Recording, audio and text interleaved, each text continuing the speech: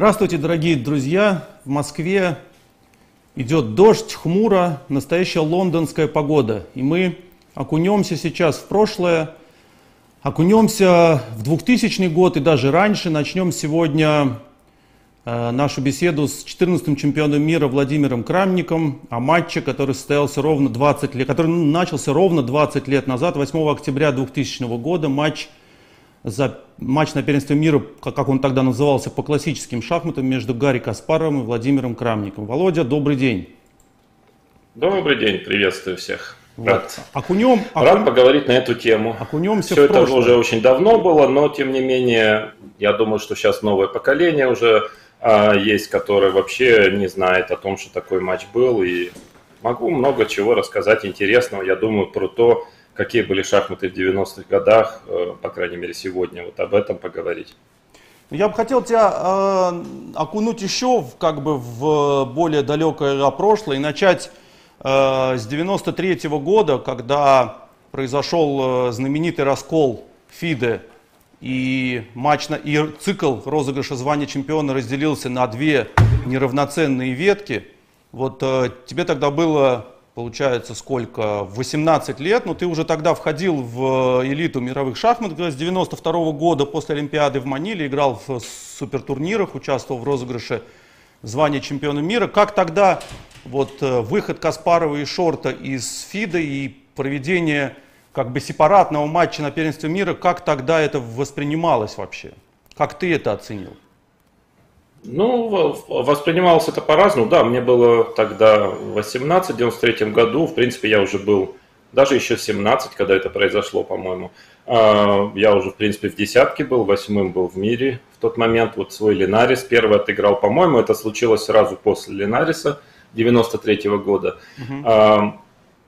Ну, как мы восприняли? Мы восприняли это как поживем, увидим, что будет дальше. Ну и возможность некая того, что будут какие-то турниры. В принципе, ФИДЕ так функционировала со скрипом к тому моменту уже, хотя все же функционировало.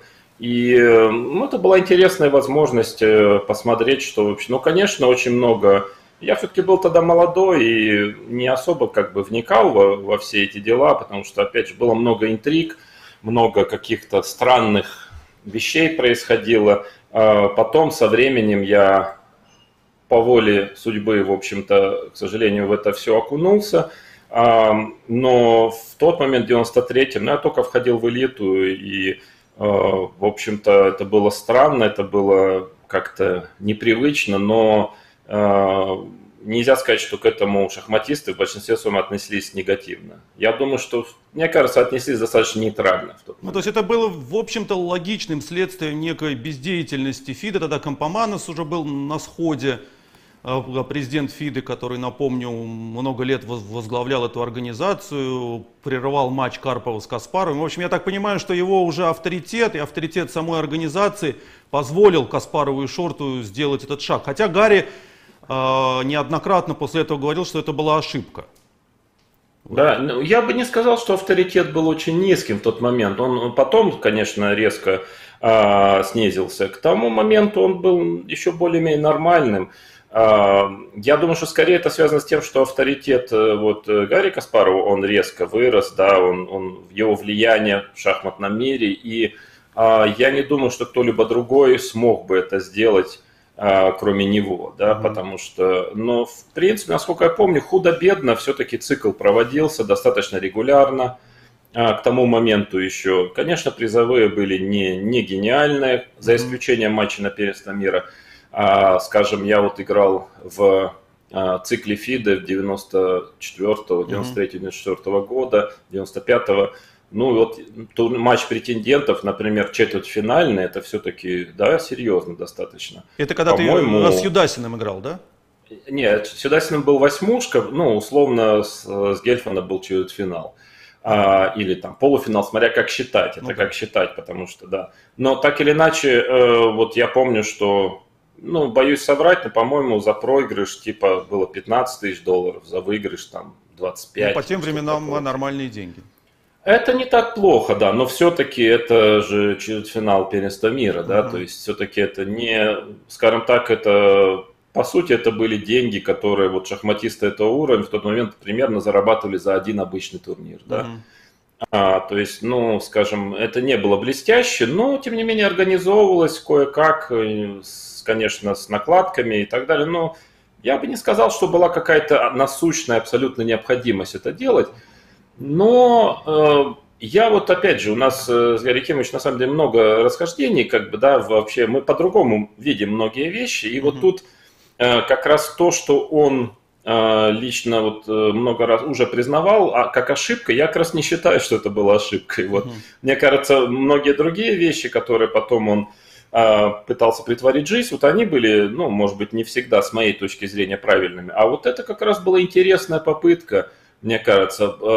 Скажем так, ошибкой было то, что, может быть, он, ну, скажем, не вовремя сдался, слишком рано не продолжил это до конца. Потому что, по большому счету, конечно, были скандалы, но то, что сделала PCA, ПША, да, вот в эти 2-3 года существования, это был достаточно прорывной такой, это был прорыв, да, вот эти циклы турниров по быстрым шахматам, циклы гран-при, мы играли, напомню, что мы играли, допустим, вот 2,5 цикла сыграли турниров по быстрым шахматах, то есть было 4, которые, кстати, спонсором главным был Intel, в общем-то, никто иной, как Intel, который в тот момент был, ну, примерно как сейчас Microsoft или Google, то есть одна из, наверное, может, главных компаний в мире. И мы играли 4 турнира, это был Лондон, Москва, значит, Нью-Йорк, Лондон, Париж, да, все-таки. И это были, в общем-то, очень хорошие площадки. В Москве мы играли в Кремлевском, да, вот этом Доме Советов, или как там, Дворце съездов. Да. В Париже, например, это был театр Шампанзе-Элизе, один из самых известных театров. Лондон тоже там какой-то шикарный театр. То есть мы собирали там 1000 зрителей на каждом туре. Да, вот именно лайф, я имею в виду, в театрах. Ну там и призовые, я помню, что были очень существенные, как раз в отличие от неплохие были призовые, то есть, да, это было 16 участников, ну, по нокаут-системе. Как я сейчас помню, проигравший в первом круге получал $5000, во втором 10, в полуфинале 15, финалист, проигравший в финале 20, победитель $30 000. Ну, в общем-то, наверное... Даже по современным меркам спустя 25 лет это достаточно существенные деньги. Это не достаточно, это просто на уровень выше, чем то, что сейчас. Потому что если мы возьмем, скажем, переведем на нынешнюю, да, покупательную способность этих денег, ну, я думаю, что это на раза в 2 выше, да? Минимум. То есть можно на 2. Да. Смело можно. Да. Ну, то есть, условно говоря, если сейчас турнир по быстрым шахматам 4-дневный, да, где будет раскладка по 10, 20, 40, там, 60. Прилично соберет, это, скажу честно, редко такие турниры сейчас проходят. То есть я не помню таких. Даже вот эти этапы Grand League, так называемые, ну это на порядок, просто на порядок ниже суммы. А эти турниры были организованы ПША, да? Да, это был Intel. Насколько я помню, ПША подписала договор с Intel, как бы годичный, там, ну, двухгодичный, кажется, в год выделялась там какая-то сумма, 1 миллион, 2 миллиона, не помню точно, может быть 2 миллиона в год. То есть, опять же, на 2 умножьте, по нынешним вариантам 4 миллиона в год, да, это, в общем, серьезная компания, хорошие турниры. То есть, я не думаю, что это было ошибкой. Мне кажется, что, к сожалению, не удалось довести до конца. То есть, это была такая попытка, первая, наверное, за всю историю шахмат, создать некую такую профессиональную организацию типа ATP там в теннисе, да. И мне кажется, если бы чуть-чуть больше последовательности и терпения, может быть, было бы у Гарри Кимовича, да, то есть, и, может быть, мы бы сейчас имели бы очень мощную организацию, которая, по сути, бы занималась всеми профессиональными шахматами. Но, к сожалению, как-то так получилось, я не совсем, как бы, не знаю уж совсем всех деталей, но, к сожалению, в 96-м году она закончила свое существование. Но это как-то связано с планируемым матчем Каспарова с компьютером IBM? Разные, ну там много всего, скажем так, происходило. Я знаю какие-то вещи догадываюсь, что-то, скажем так, с большой вероятностью, но не 100% знаю. Поэтому Я, честно говоря, в нашей беседе не хотел бы оперировать там сплетнями в виде версий, да, и версиями в виде фактов, да. То есть поэтому, ну, скажем, я буду говорить о всем том, что происходило в это время, и я был участником достаточно многих событий. То есть там, где я знаю точно, слышал своими ушами, видел своими глазами, я об этом расскажу. То есть то, что я догадываюсь или достаточно высокая вероятность, я тоже это буду говорить, но я буду делать поправку на то, что это не стопроцентный факт. Понятно. А сплетни, слухи я не хочу комментировать. Ну и, наверное, еще добавлю, что, наверное, не совсем все я могу просто рассказывать, даже из того, что я знаю точно, просто по причинам того, что у меня нет доказательств этому, и я не хочу, в общем-то, в суде, так сказать, разбираться. Но я точно знаю стопроцентно какие-то вещи, но я не могу их доказать. Понятно. Володь, вот в 93-м году после победы достаточно уверенной Каспарова над Шортом в матче, который ПША организовали, началось вот движение в два направления. То есть ФИДе провело свой матч, который выиграл Карпов у Тимона, и образовалось два цикла. И шахматисты, топ-шахматисты стали участвовать в обоих циклах. Ну, как-то по желанию или по там, стремлению. То есть кто-то, ну, в основном я так понимаю, что все хотели играть в обоих циклах, чтобы, во-первых, участвовать в борьбе за звание настоящего чемпиона мира по версии ФИДе, и это и заработок, и все. Вот как тогда складывалась твоя как бы карьера вот в плане борьбы за звание чемпиона мира? Ну да, я хотел чуть поправить, Илья. Конечно, насчет желания это не было недостаточно, нужно было еще отобраться. Ну, это понятно, да. Скажем так. Но, конечно, большинство игроков, топ-игроков, которые отбирались, они участвовали в обоих циклах. По-моему, Боря Гельфанд только один из немногих, кто решил сконцентрироваться на одном из них. И Валерий Салов тоже, но он больше по политическим причинам. И, кстати, преуспели, потому что они оба попали в полуфинальные матчи претендентов по версии ФИДе. Может быть, это было и неплохим решением, трудно сказать. Я был тогда молодой, энергии много, хотелось играть, то есть профессионал, то есть почему бы не сыграть и там, да. Я думаю, что, может быть, это помешало мне пройти далеко в одном из этих циклов, хотя все-таки я еще был очень сырой, да, несмотря на то, что уже хорошо играл, но был сырой. Но, с другой стороны, опыт очень, очень серьезный приобрел. И да, я так получилось, что я сыграл в обоих циклах. Это был 93-й год. Там была интересная история. Дело в том, что вот 92-й год я же очень резко, так сказать, вскочил в элиту. Таким вот, буквально за полгода-год я там повысил рейтинг невероятно. И, в общем, стал вот, скажем, если я был на 1 января 92-го года, у меня был высокий рейтинг, там 590, по-моему, был рейтинг, или 580, то есть, ну, наверное, по нынешним временам это как 650, да, и я был мастером ФИДе в тот момент, то на 1 января 93 года у меня было, по-моему, 680 или 685, и это было 8-е место в мире, как бы, да, то есть вот я за год скакнул. Так, и, соответственно, получилась странная ситуация, да, это было довольно любопытно, потому что 93-й год я не попадаю напрямую в турнир, межзональный турнир в Биле 93-го года, потому что вот, ну, рейтинг там считался годичной давности, и я там какой-то 4-й запасной, что ли. И зональный турнир, тогда был некий зональный турнир в России проводился. Чтобы попасть в турнир претендентов, надо было отобраться через зональный. Но, к сожалению, он был поставлен ровно в те же сроки, что и Линарис. Мой первый супертурнир. Ну и как-то отказываться от Линариса, чтобы сыграть в зональном, попробовать отобраться в межзональный, тяжело было. Если бы это был, наверное, не первый мой супертурнир, может быть, но первый, где я вообще 1 на 1 наконец играю с Каспаровым, Карповым и вообще всей элитой, а Линарис 93 был исключительно сильный. Из первой 10 ведущих шахматистов играло 9. Почему-то Шорт не играл только, он готовился к матчу с Каспаровым, кажется. Но играла как бы, ну вот вся элита абсолютно. 14 человек, из них вот 9 из первой десятки. И, конечно, ну как отказаться от такого турнира 17-летнему парню, да, который вот для меня вообще была мечта, еще совершенно несбыточно еще за год до этого, что я могу сыграть в таком турнире. В общем, в итоге я решил сыграть в Линарисе. Кстати, сыграл довольно хорошо, +2 набрал.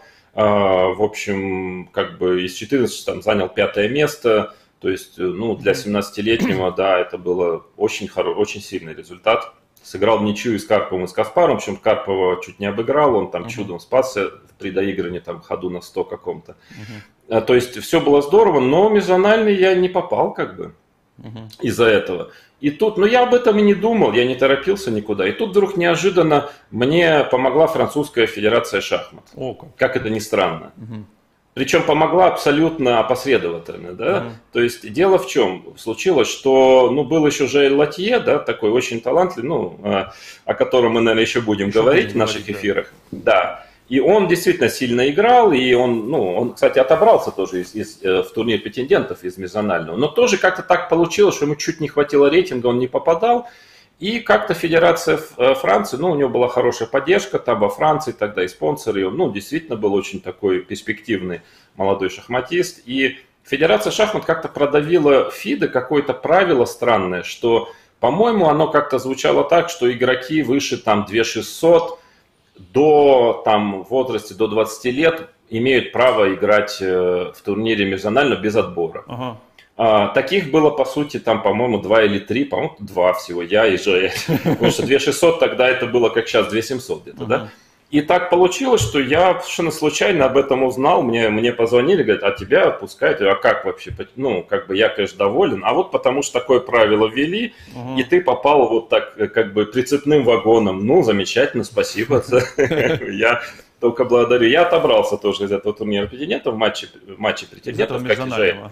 Из этого межзонального. И в этот момент произошел, это был лето 93-го года, и где-то буквально за месяц или два, вот, может быть, да, или 3, объявил Каспаров-Шорт, что вот они выходят, они играют свой матч отдельно, организации, и они будут проводить свой отдельный цикл, организуют турнир претендентов по вот, версии PCA, который будет в декабре 93-го года, то есть этот биль был, по-моему, август 93-го, а это декабрь, да, то есть я уже отобрался ФИДа, потом в январе уже был первый матч претендентов по версии ФИДа, и в декабре вот был Open очень сильный, по-моему, с 8, что ли, было выходящих мест, и я тоже оттуда отобрался, в общем-то, попал, и так получилось, что вот 2 цикла, играл 2 цикла, так что, ну, в принципе, ну тогда было много противостояний, было основное противостояние Карпов-Каспаров, и не только и не столько на шахматной доске, сколько и в плане влияния в шахматном мире, да и не только в шахматном мире, и в политической, наверное, жизни России. И поэтому, да, ситуация была очень политизирована. Для тех игроков, которые уже были более возрастные, как-то участвовали в этих процессах шахматной политики, скажем так. Для меня это была просто возможность сыграть побольше, как бы начинать учиться, набираться опыта игры с топ-игроками и вообще игры в циклах розыгрыша первенства мира. Володь, а вот скажи, пожалуйста, вот как бы ты же попал в олимпийскую сборную в 92 году, где ты блестяще выступил на Олимпиаде в Маниле, с которого как бы, ну так вот исторически считается, что началась твоя большая шахматная карьера по протекции Каспарова. По крайней мере, есть такая версия. Нет, это правда так. То есть у вас какие были отношения вот в начале 90-х, ну скажем, вот в этот период, о котором мы сейчас рассказываем, или никаких не было отношений? Не, хорошие были, ну как бы отношения учителя-ученика, я имею в виду больше... Не то чтобы, да, Гарри, конечно, не был моим прямым учителем, да, но все-таки он мне помогал, то есть я в его школе был, то есть мне кажется, что он как-то высоко оценил мои способности, еще когда я был маленький. Я впервые попал в школу Каспарова-Ботвинника, когда мне было 12 лет, и, в общем, как я понимаю, потом позже произвел хорошее впечатление очень и на Каспарова, и на Ботвинника, и как-то Каспаров, вот он... Ему очень нравился мой подход к игре и так далее. То есть он, в принципе, он симпатизировал мне как шахматист. Ну, как человек у меня был все-таки другого возраста, маленький, еще нельзя сказать, что у нас были какие-то отношения там. А я, в принципе, ну, во-первых, конечно, безусловно, как шахматисту симпатизировал. Конечно, это величайший шахматист, и тут вообще однозначно нет никаких разговоров. Ну и во-вторых, опять же, каких-то отношений мы все-таки разные, да, скорее как гуру и наставник, и ученик, но, конечно, некая благодарность за то, что она была и всегда была, и до сих пор остается, за то, что все-таки он мне как-то помогал. Где-то даже медийно, то есть он в интервью говорил, что я вот один из там нескольких совсем, если не самый перспективный шахматист молодого поколения, что, конечно, тоже помогало сильно. Но я думаю, что он был искренне, то есть не то, что была там задача, как куда-то меня пропихнул, просто искренне считал. И вот когда он с боями отстаивал право того, чтобы взять меня в команду на Олимпиаду, ну, я не думаю, что задача была, там, не знаю, своего человека там провести или что-то, но он реально просто почувствовал уже, я тогда это еще не понимал, но он уже, видимо, видел мою игру и понимал, что я объективно уже очень сильно играю. То есть для меня это было, конечно, абсолютно случайностью, да, и причем помог мне отчасти, ко всему прочему, Женя Бореев в этом. Так. Между прочим, потому что как бы было уже 4 фиксированных человека, и Женя просто отказался там по каким-то причинам. Конечно, он был сильнее, конечно, он бы попал в команду, но так получилось, что-то там не договорились, Женя, наверное, лучше знает, расскажет, и в итоге освободилось место. И, честно говоря, выбор-то был там, вот я как сейчас уже понимаю, конечно, я бы на месте Каспарова поступил бы так же, потому что на самом деле кандидатуры были, по-моему, Глек, Свешников и кто-то еще, да, ну, конечно, они были там уже известные шахматисты, гроссмейстеры, но, ну, как бы очевидно, сейчас мне с этих позиций, я понимаю, что я бы тоже взял бы молодого, очень талантливого, очень быстро растущего игрока взамен, да, и тогда для меня это было очень, так сказать, большим шоком, я просто совершенно не ожидал этого и просто не понимал, что происходит, потому что, опять же, мне было 16 лет еще, да, в тот момент, и я не был даже международным мастером. Ну, не потому, что не играл в силу, просто не было возможности выполнить. На самом деле, я уже к тому моменту 3 гроссмейстерские нормы выполнил, и на самой Олимпиаде мне звание присвоили. Но еще официально был международным мастером, что было как бы одним из главных аргументов противников того, чтобы, ну, на съезде федерации, того, чтобы меня брать, именно из-за того, что, ну, мало того, что какой-то мальчишка, так он даже еще вообще не гроссмейстер. Что за позорище в сборной России, да, когда это было, чтобы даже не гроссмейстер играл. Да, но как-то Каспаров, насколько мне рассказывали, и Разуваев, будучи тогда тренером сборной, он тоже очень считал это правильным. И вот они, так сказать, стали грудью на заседании федерации. И мне потом рассказывали, что Каспаров просто под свою ответственность сказал, что вот, как бы он меня, если он плохо сыграет, провалится, и как бы я буду за это отвечать. Что это означает, что в каком смысле, не знаю, но тем не менее это повлияло. Это повлияло на решение, и в итоге с боями меня все-таки взяли на Олимпиаду. Володя, а вот скажи, пожалуйста, вот в 1994 году ты принял участие в двух линиях розыгрыша звания чемпиона мира, ПША и ФИДе. Тогда они сложились неудачно, ты проиграл в ПША Камскому, в ФИДе ты, ну, в полуфинале, четвертьфинале, смотри, как считать, проиграл как раз Гельфанду. А как бы известный факт, что ты был секундантом Каспарова на матче с Анандом в 1995 году в Нью-Йорке. Вот можешь чуть-чуть рассказать, как у вас это сотрудничество сложилось? То есть это был первый матч на Первенстве мира, который ты как бы увидел вживую, как его, ну, некий участник. Да, ну, сложилось совершенно случайно. Эти матчи, это отдельная история. Ну, я был, скажем так, не готов по возрасту просто. Я думаю, что играл я уже достаточно сильно, ну, по крайней мере, имел, ну, я не думаю, что не хуже, примерно на равных играл с Гельфандом, ну, в тот момент, и, наверное, с Камским тоже. Но вообще не было опыта подготовки, не было никакой системности ни в подготовке, ни в игре, ни в дебютах, ни вообще в жизни. Я там жил где попало, снимал квартиры, там, не знаю, не всегда, так сказать, был самый профессиональный образ жизни и подготовки. И, соответственно, в общем-то, я за это заплатил, очень хороший урок, все было правильно, абсолютно, хотя на тот момент это было очень обидно мне, потому что я был уже, по-моему, 5-м в мире, и я понимал, что я реально могу, ну, если не до матча дойти, но, по крайней мере, пройти дальше, да, глубже, то есть не то чтобы должен, но могу, уже достаточно сильно играю. Но, скажем, да, вот эти все компоненты, они мне не дали этого сделать, и абсолютно закономерно. И сейчас я уже понимаю, что это, наверное, хорошо, что так случилось, потому что хороший урок, которому я что-то из него извлек, было болезненно, но извлек довольно много, возмужал, так сказать. А потом, что касается 95-го года, совершенно случайно получилось.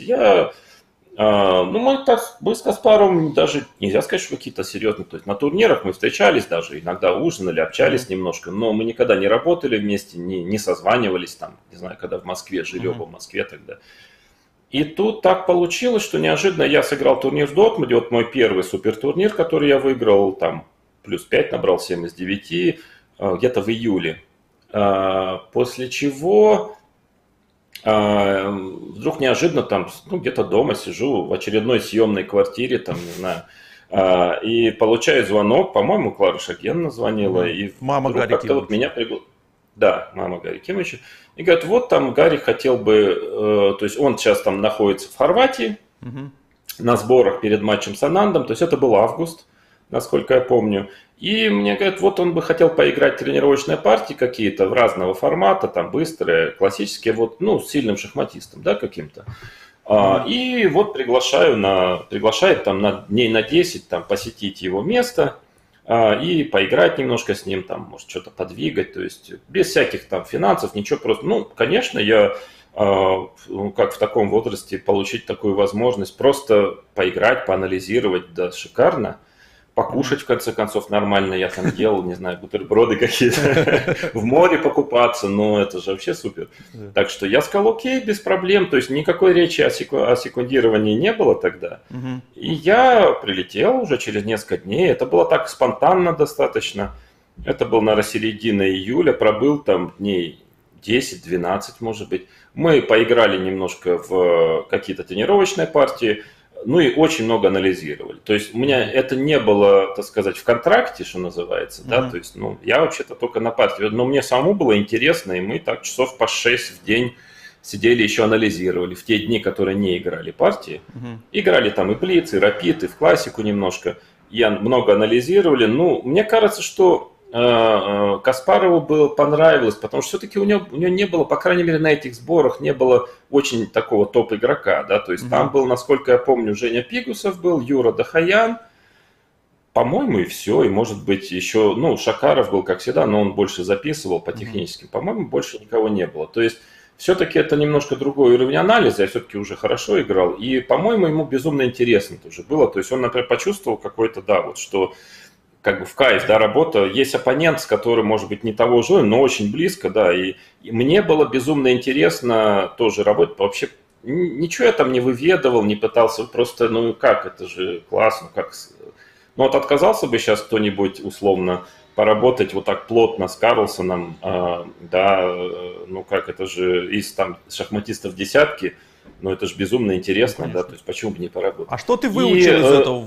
Володь? Вот мне интересно, какие ты выводы сделал, увидев подготовку, в общем, сильнейшего на тот момент шахматиста мира к матчу на первенство мира? Довольно много. Давно. Я впервые, на самом деле, увидел, как вообще по-настоящему надо работать, да, то есть, потому что, я работал много, кстати, и я думаю, что, но все равно вот этот уровень, во-первых, скажем так, организационный уровень работы, и главное, глубина работы, то есть это было для меня, и интенсивность еще, что очень важно, интенсивность. Да. Я впервые вот такую интенсивность работы видел, то есть я же, молодой поработал, полчасика чай попил, позвонил кому-то, потом еще полчасика там поработал, потом пошел куда-то, вышел там по делам, пришел еще часок. А тут я помню, что мы сидели, то есть это был я скажу, что мне было сколько-то, 20 лет, я в конце дня я просто падал, то есть я настолько уставал, что я же тогда очень поздно ложился, и я помню, на этих сборах я в 11 вечера просто ложился и отрубался, я просто не мог не заснуть, и то есть я был безумно уставал просто из-за того, что это была интенсивность такая, к которой я просто не привык, это было, скажем, там 6 часов работы, с небольшим перерывом, минут на 20, там попить чай, там чуть-чуть воздухом подышать, максимум полчаса прогуляться чуть-чуть.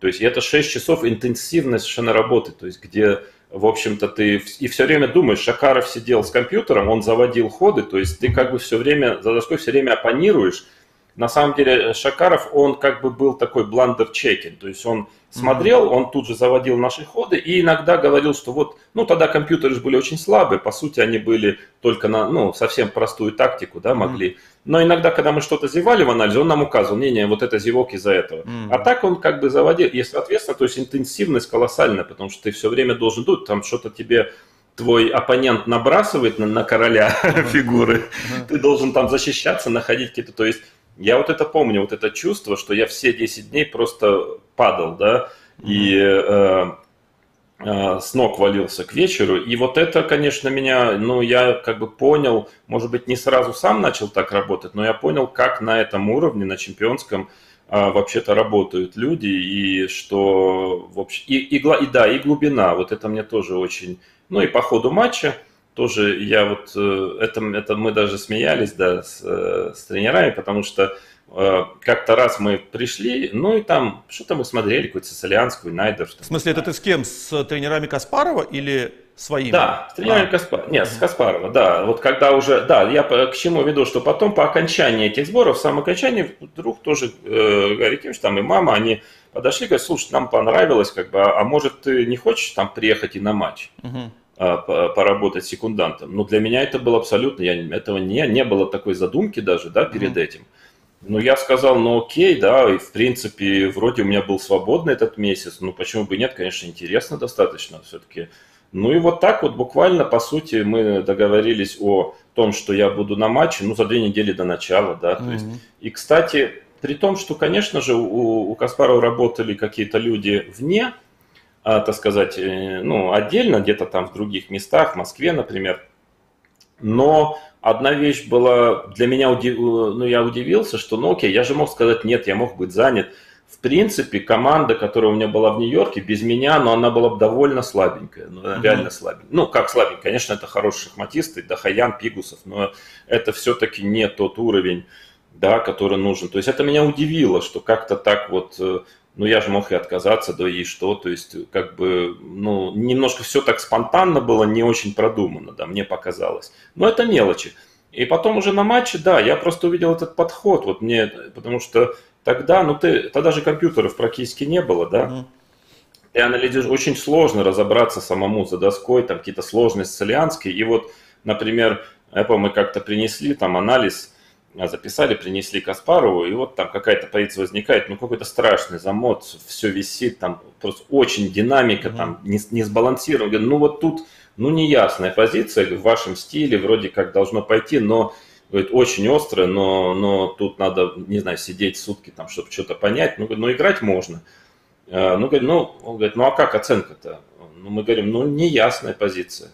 И тут блестящая фраза, которую я потом часто вспоминал, со смехом употреблял сам. Говорит, неясная? Ну, пойдите поработайте, сделайте ясную. Сделайте из нее ясную. И это как бы, это мне, ну, это был совершенно новый подход. То есть для меня не было, ну, как бы, когда такая позиция возникает, ну, окей, возникла, буду играть. А вот этот подход, я понял, за счет чего он был силен в дебютной подготовке, это в первую очередь глубина. Даже не ширина, он глубже просто. Он там, где все заканчивали, он, ну не то чтобы только начинал, но он продолжал. Он продолжал, и поэтому он просто глубже копал. Да. И вот эти какие-то моменты, они мне запомнились. Это принесло очень много. А что происходило дальше? Вот ты отсекундировал Каспарова на матче, который он, ну, как мне кажется, все-таки с трудом, но выиграл. Особенно первая часть матча очень тяжело для него складывалась, хотя вторую часть он уже уверенно выиграл после первой победы на 1-1, ну и партию проиграл, отставал в счете там и так далее. А что дальше происходило вот как бы в рамках и цикла розыгрыша звания чемпионов мира на тот момент, и твоего роста, и пути дальнейшего?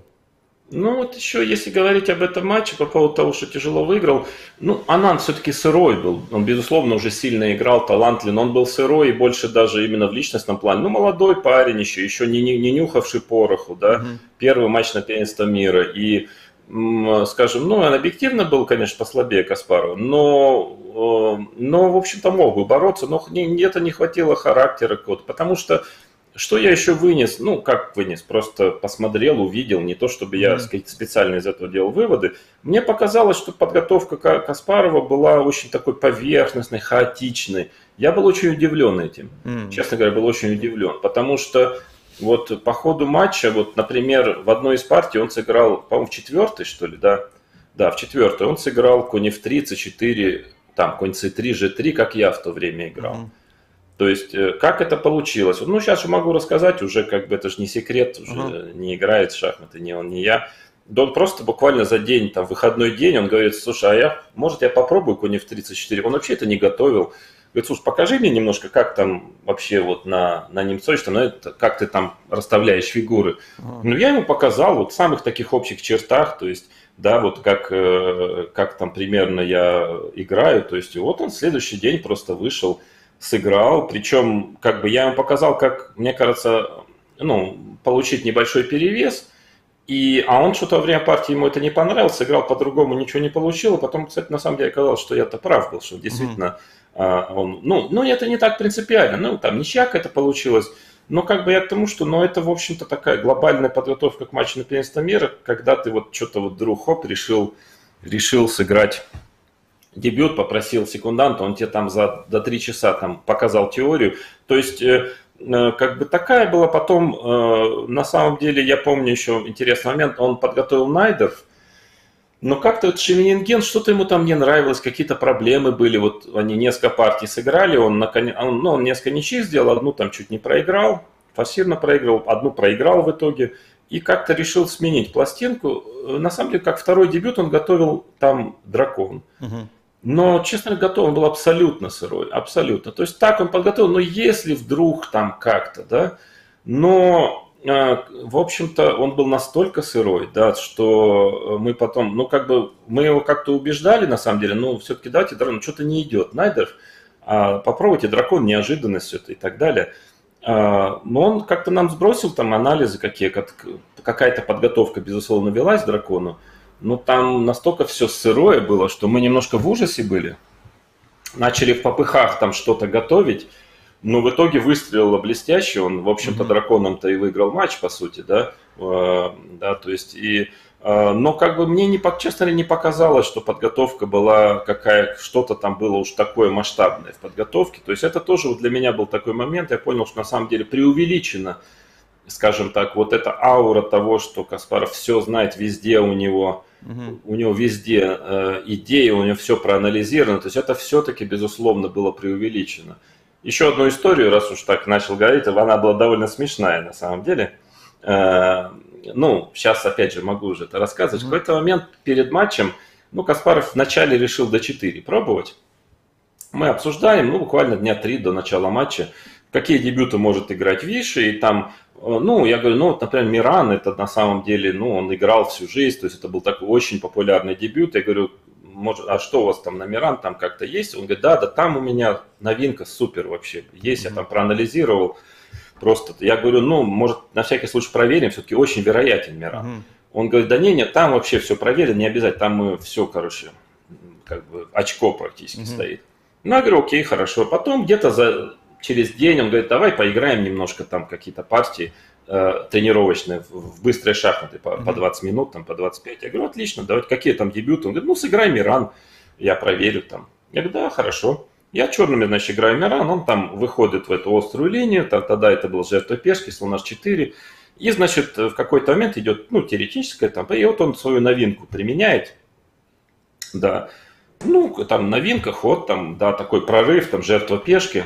Я так посидел минут 10, подумал, ну, какой-то сделал ответный ход такой логичный достаточно. Значит, тут Каспаров задумывается минут на 15. После этого хода проигрывают просто там, ну там просто сразу минус-плюс, просто плохая позиция. Потом он говорит, что такое, мы этот ход не смотрели, но он вообще логичный.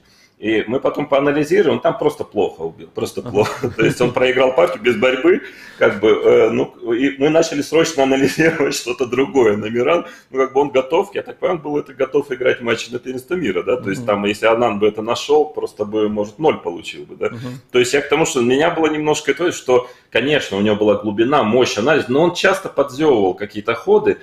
скажем, да, немножко, ну, может быть, за счет того, что не было спарринга сильного, может быть, чуть-чуть увлекался, поэтому, конечно, когда появились компьютеры мощные, которые вот, скажем, начали это все находить, у него резко улучшилась подготовка, то есть вот в этот момент он оторвался очень сильно, потому что до этого при всей колоссальной творческий как бы вот потенциале, он идеи находил многие, но все-таки он иногда зевал в анализ, какие-то простые ходы не видел, ну, в смысле пропускал, а потом вот, ну, то есть вот такие моменты были. А дальше что происходило? Вот еще, Володя, как? извини, еще вот политическую линию тоже не забудем, то есть в 96-м году или 5-м, подожди, сменился президент ФИДE, Кирсан Николаевич Илюмжинов стал на очень долго президентом ФИДE, и произошел развал как раз ПША. Да, в 94-м. По-моему, в 96-м. Да. 96-м, по-моему. Ну, сначала скажем, во-первых, я бы назвал политической, это не линия, а политические зигзаги, скорее, потому что там все менялось. Например, вот я помню, 94-й год, 93-й, ну, как бы идет раскол ФИДE, PCA, да, то есть война, по сути, между Каспаровым и Кампоманесом, да, и ФИДE. Неожиданно в 1994 году очередные выборы президента ФИДE. И что бы вы думали, на этих выборах два кандидата, Кампоманес и Куатли. Кампоманеса поддерживает ФИДE. Да, Кампоманеса поддерживает Каспаров, Куатли Карпов. Мы тогда по молодости лет, я что-то ничего понять не могу, что происходит. Как бы вроде бы они же там друг друга, и тут вдруг неожиданно Каспаров поддерживает публично Кампоманеса, Карпов Куатли, потом снова там что-то разругались. Ну, то есть тогда я был наивный, ну, еще опыта не было, еще как-то мне это казалось все странным. Сейчас-то у меня, в общем-то, есть понимание того, как функционирует политика, и что там нет друзей и врагов, а есть, как там Черчилль, да, говорил, есть свои интересы. Да? Он, когда у него спросили, да, какие у Британии друзья и враги, вот он известно сказал, что у Британии нет и быть не может друзей и врагов, у Британии есть свои интересы. Ну вот примерно так это и происходит. Там все менялось настолько быстро и неожиданно, что уследить за этим, если только специально этим не занимаешься и не находишься в этом, то было довольно сложно, прямо скажем. Но, скажем, ситуация менялась с калейдоскопической скоростью. Илюмжинов был вроде как друг Каспарова в 94-м, 5-м, да. Потом вдруг неожиданно он стал президентом ФИДE, как я понимаю, содействие Карпова в 96 году. И Каспарову это очень не понравилось, и он ему не понравилось, что он об этом не был извещен и, скажем, не участвовал в этом процессе. И они с Илюмжиновым в этот момент опять стали врагами. Ну, потом еще это менялось, в начале нулевых снова подружились, потом снова. Ну, это все, опять же, да, интересы там, да, были в разные времена разные. Но вот тот момент как-то произошло такая ситуация, что в принципе то есть, мне кажется, истощение ресурсов произошло и у ПША, и у ФИДE в этой битве между друг с другом. Скажем, они истощили свои ресурсы, ну и плюс пиар все-таки плохая медийная была, да, медийный имидж резко ухудшился. Вообще шахмат, всей этой непонятной ситуации стало сложнее находить спонсоров. И, в общем-то, и Каспаров с большим трудом, как я понимаю, в итоге нашел спонсора на матч с Анандом. И потом Intel, по каким причинам я точно не знаю и не буду тут обсуждать, не знаю. Может быть, это были эти матчи с компьютером, может быть, что-то еще. Не хочу спекулировать, не знаю точно. Но Intel, в общем-то, отказался от контракта. То есть они не стали его продлевать, хотя вроде бы все было неплохо. И, то есть, возникли проблемы с финансами, скажем так, с дальнейшим существованием организации, ну и вообще матч следующего цикла, матч на первенство мира со стороны Каспарова по этой линии. Ну и у ФИДE возникли серьезные проблемы, ведь мы помним же, что матч Карпов-Тимман, во-первых, сам по себе, конечно, это, скажем, не очень хороший имиджевый ход, когда в итоге матч на первенство мира играют два проигравших в финале, да? два человека, которые проиграли финальный матч претендентов. Хотя я понимаю, что таков устав ФИДа был и так далее, но все-таки как-то сложно это воспринимать миру как матч на первенство мира. Да? Плюс он же там сопровождался скандалами. Там в какой-то момент деньги вроде нашли, потом не нашли, потом в середине матча участники сказали, что если им сейчас не выплатят, то вообще мы прекращаем матч. То есть там же были эти скандалы, уже мало кто помнит, что, в общем-то, он где-то в районе середины матча он был практически прекращен, потом снова возобновлен, деньги то ли выплатили, то ли не выплатили. Ну, в общем, короче говоря, Карпов выиграл в итоге. Хотя матч был неплохой, кстати, интересный, мне кажется, по уровню. Но тем не так или иначе, конечно, Каспаров тогда был и по рейтингу, и по игре, по всему, и по... что может быть даже самое важное по медийной составляющей западной мощнее. И, соответственно, в принципе, чемпионом мира как бы все считали Каспарова, и профессионалы, и общественное мнение. А все-таки, так сказать, на бумаге это был Карпов, потому что ФИДа была единственной официальной как бы структурой, организующей первенство мира.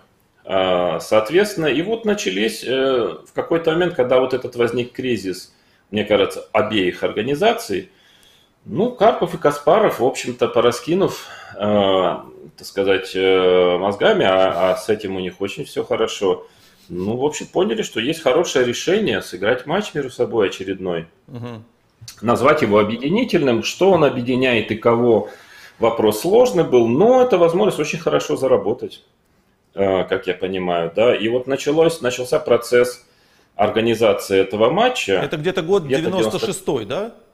96-й, да, 96-й.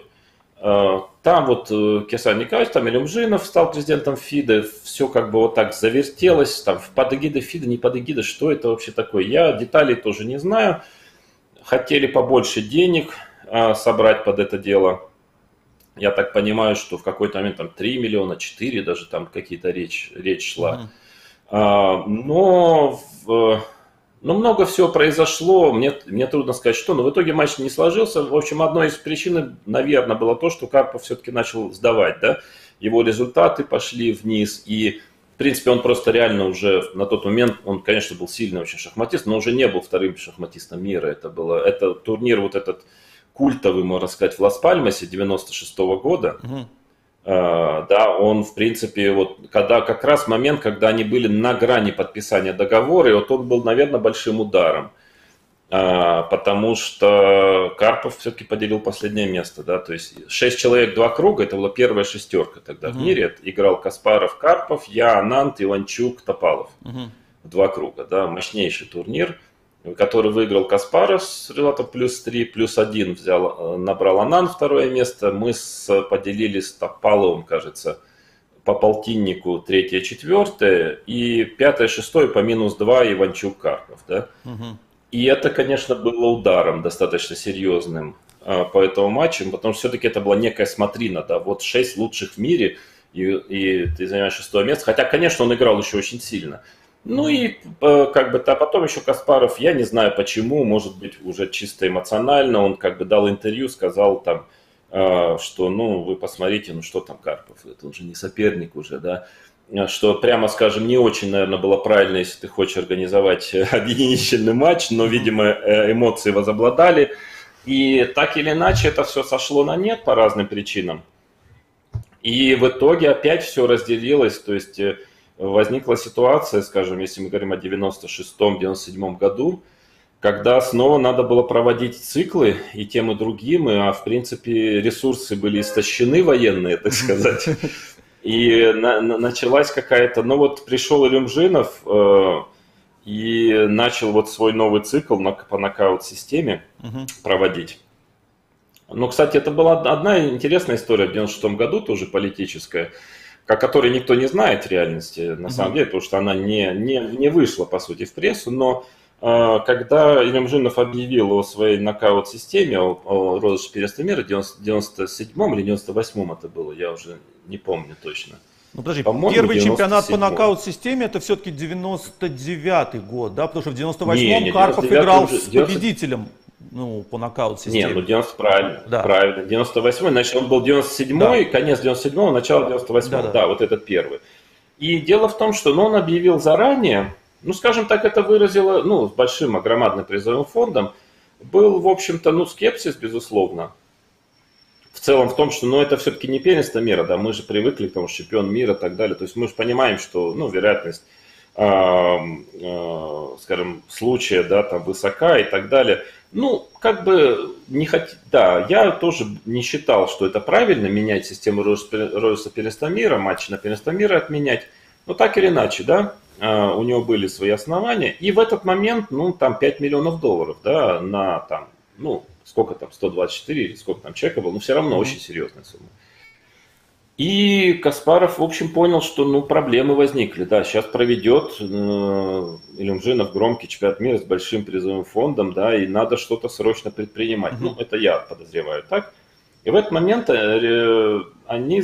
Каспаров захотел каким-то образом, уже не под эгидой, как я понимаю, PCA, уже как-то отдельно, организовать турнир претендентов, отбор к матчу с ним. В 96-м году шли вот переговоры, насколько я помню, в Дос-Эрманосе. Уже так лично были разговоры. Как раз вот 96-й год был тоже топ-турнир Дос-Эрманосе, тоже, по-моему, 9 из 10 было.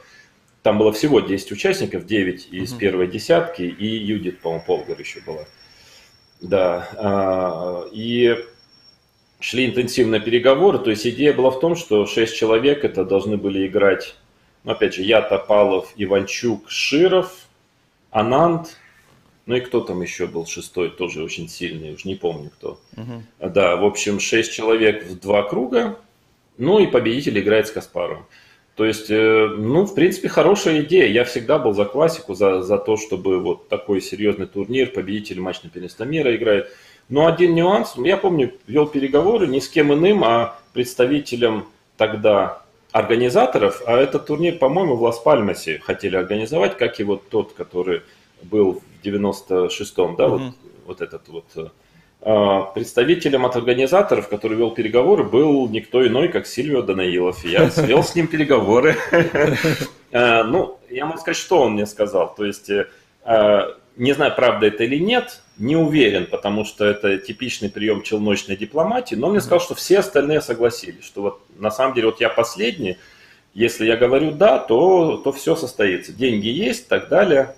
Я вполне подозреваю, что он мог сказать это всем остальным ровно то же самое. Ну, нормально. Да, то есть я не уверен в том, что так и было, да. Но, тем не менее, ну, было, я сказал, да, вообще отлично, все хорошо. Ну, какой-то был нормальный призовой фонд, все отлично, мне это нравится.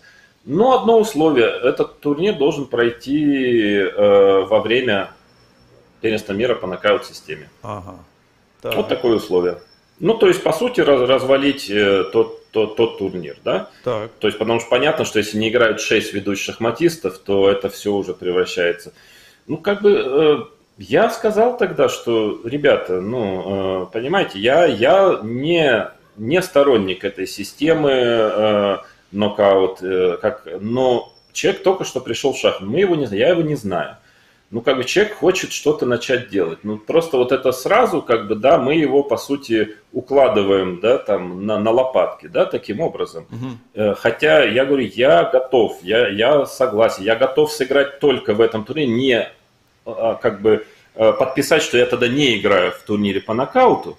Но я принципиально против того, чтобы разрушать турнир по нокауту. То есть, потому что он уже объявлен, игроки уже как бы готовы. Ну деньги, все-таки много людей деньги за, ну как бы это некрасиво просто. То есть я могу там не играть, но поставьте в другое время, я подпишусь, что я буду играть только в этом турнире, но не играю в Гронингене, но не разрушайте просто тот турнир. Но я так понимаю, в этом была основная цель, потому что мне сказали, что нет, как бы это вот условие, по сути. Я сказал, если условия, тогда без меня, как бы, да, я тогда не играю в этом турнире. Я не исключаю, что и другие, некоторые то же самое сказали, не исключаю этого, потому что в итоге вся идея сошла на нет. Но как бы попытка такая была, да.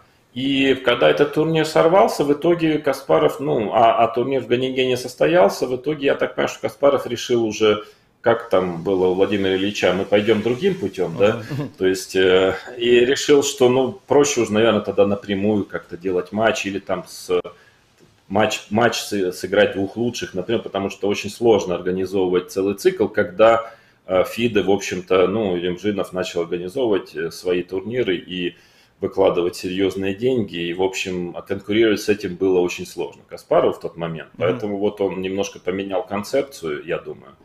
А в итоге я и в Гронингене тоже не сыграл. Понятно. Так что, ну, там уже по другим, это тоже интересная история, Да.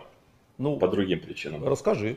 Я вообще бунтарем был в 90-х, скажем, ну как бунтарем, я был очень принципиальным, но я и сейчас им остаюсь, то есть, скажем, поэтому у меня были конфликты, хотя я мягким вроде достаточно был всегда, то есть я не конфликтный человек, но принципиальный, поэтому, в общем, было много историй, наверное, я был самым, в кавычках, конфликтным человеком в 90-х годах, за исключением, конечно, Каспарова-Карпова, то есть, который как-то не шел на компромиссы, в некоторых ситуациях, соответственно, вот часто не играл в определенно. То есть в Гронингене что получилось?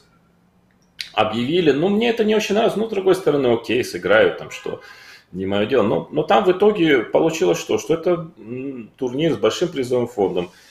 По нокаут-системе. Уточни, это какой год и что за цикл, как бы, а то я уже сам запутался. Это, ну, цикл там уже, ты пойми, Илья, уже что за цикл, почему, это уже никто не знал. Все как бы хаос был, но это был вот первый чемпионат мира, который организовывала ФИДе после там матча Карпов-Тимон, да, то есть с новым президентом ФИДе Кисаном Ильюмжиновым, который, вот он решил сделать по новой системе, с подачи, насколько я знаю, Башара Куатли, это была его идея, ему Ильюмжинову понравилось, то есть он решил сделать 124 человека, ну вот как теннис, да, по выбыванию, 2 партии в классику, там в рапид, в блиц, потом перебой, ну то, что сейчас Кубка мира называется, по сути. Кубок мира, да. Да, формат Кубка мира, и, скажем, это будет определяться раз в год, там чемпион мира, да, таким образом. Ну, скажем, это возможно. На тот момент мне казалось, что это это было рано слишком. Но опять же, окей, мне это не нравится, но это возможный вариант, скажем так. Да. Понятно, что большинству игроков это очень нравилось, потому что это возможность зарабатывать деньги, что очень хорошо, конечно. Но просто если не называть это чемпионатом мира, а там Кубка мира, это прекрасно. Это очень хорошая идея. Но, тем не менее, не в этом как бы суть. Суть в том, что самая большая проблема, что когда мы почитали, мы получили контракты, так называемые, соглашения. Кстати, да, это было тоже неплохо. Это такое соглашение, в котором подпись стоит только твоя. ФИДа подписи нет. То есть ФИДа просто рассылает условия, ты подписываешь, и как бы, насколько я помню, подписи ФИДа не было под этим соглашением. Ну, то есть односторонне. Новинка такая. Ну, не важно. Да, не важно, да. Суть в том, что неожиданно окажется чемпион мира ФИДе Карпов, который, кстати, к тому моменту выиграл матч у Камского, да, там прошел цикл, вот, в котором как раз я там проиграл Гейфанду, да, вот это вот. Да, закончился в 96 году матчем Карпов-Камский, который Карпов достаточно уверенно выиграл в листе. То есть он чемпион мира ФИДе, потом вот изменение этой системы. И что произошло, да, что неожиданно в regulations я увидел, что так получается, что все начинают там с первого круга, все хорошо идет, мне, по-моему, кто-то со второго, я там, ну, какие-то топ-игроки. Неожиданно Карпов в финале, то есть Карпов играет в финале уже. Дело в чем? Дело не в том, что как бы, ну, такая система существовала в первенстве мира, да, что по сути дела получается, что предварительный турнир это отбор Карпову, что нормально, я не против, то есть тоже чемпион мира в финале. Но получалось так, что то есть нету разрыва между полуфиналом и финалом. То есть по сути играет месяц его соперник, после чего через 3 дня начинает играть финальный матч с Карповым, который месяц сидел, готовился, там отдыхал. Ну то есть ты просто изможден совершенно, то есть как бы... Это же не, ну одно дело, ты выиграл турнир претендентов, тебе дают несколько месяцев подготовиться, ты свеженький, готовый, и ты на матч, да, а тут ты как бы изможденный, и ты целый месяц там длинный турнир, тяжелейший, с перебоями и так далее, то есть, ну, шансов очень мало, даже если ты сильнее. И я написал письмо в ФИДе, я там, помню, звонил, собирал подписи разных людей, как бы, ну, многие были со мной согласны, мы там 25, что ли, подписей шахматистов собрали, с тем, что ну, это нельзя так делать. То есть дайте, ну, я говорю, ну, не обязательно, пусть он будет в финале, но дайте месяц перерыва между, дайте человеку, кто выиграет полуфинал, просто восстановиться, элементарно восстановиться чуть-чуть, да. Ну, месяц, 2 недели хотя бы. Ты собирал подписи до турнира, да?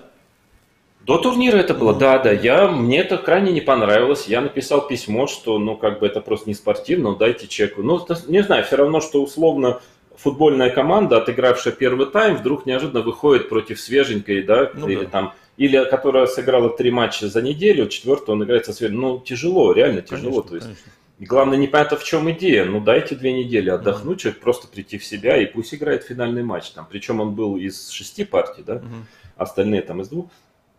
Я написал, что это несправедливо, что как бы, да, и подписали, после чего, ну, там была длинная история, на самом деле. Я бы все равно, кстати, наверное, играл бы. Я просто хотел выразить свое мнение, что это было неправильно, я считал. Но там получилась такая, в общем-то, история не самая приглядная. Ну, наверное, сейчас не буду ее рассказывать. Ну, короче говоря, как бы мне с ФИДе позвонили, сказали, что ты абсолютно прав, все правильно, это интересная идея, мы тебя поддержим, там, в общем, приезжай на съезд ФИДе и просто, скажем так, да, ну, это письмо немножко как бы зачитай, объясни свою позицию на съезде, конгрессе ФИДе. И, в принципе, я думаю, что да, что, в общем-то, это, ну, что мы изменим вот эту ситуацию, дадим там время отдохнуть или что-то. Ну, что я и сделал, я приехал 2 дня сидел на заседаниях ФИДа.